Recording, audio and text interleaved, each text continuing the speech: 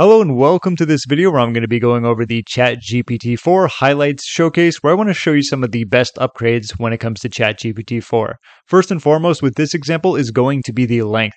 Something I have realized compared to the previous versions is that you get a lot more content. Not only is it improved and it's more capable of understanding what you're talking about, but it's a hefty amount. Allow me to show you.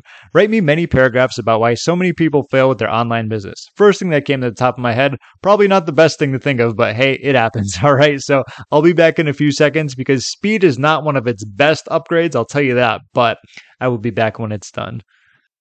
All right, so I said write many paragraphs, right? And we have 1, 2, 3, 4, 5, 6, 7. That's a lot of content. And just kind of quickly going over it, just talking about some reasons, the sheer volume of competition, is the lack of focus, financial mismanagement, perseverance, a lack of it, of course, and then in conclusion. So this is pretty much just straightforward, but the next thing I want to talk about, aside from the length, as you can see, we got a lot of content there just from one little prompt.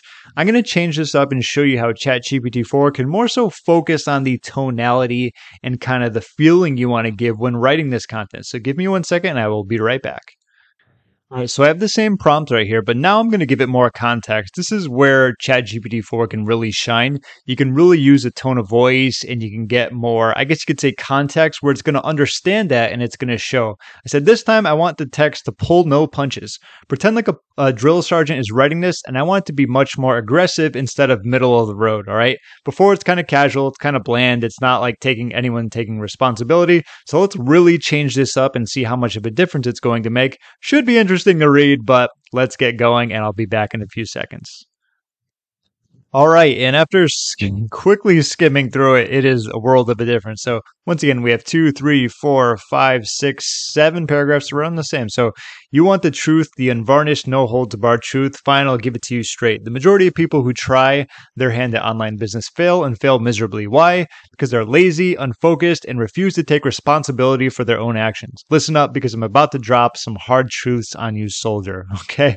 This is exactly what we were looking for, and this is exactly what I was trying to explain here. The difference between this and the other one is like night and day. So this is just like matter of a fact, right? Another major factor is the lack of focus. Blah, blah, blah. This one's like straight in your face, much more aggressive, telling you how it is, no excuses. Competition is fierce, and if you're not willing to fight tooth and nail in the market, you're as good as dead. Like completely different texture, right? It's hard to read this and be, like happy. It's brutal, literally, right here. The unvarnished truth, exactly. Money management, hot. These hapless entrepreneurs couldn't balance a checkbook if their lives depended on it. So, like I said, if you ask for something specific, you're going to get it. And that's like one of the biggest highlights in terms of like it being able to comprehend what you have and give you exactly that. So in my opinion, that's like two of the biggest highlights is not only the amount of content that it creates for you, but its ability to understand what you are trying to say and give you those fantastic results overall.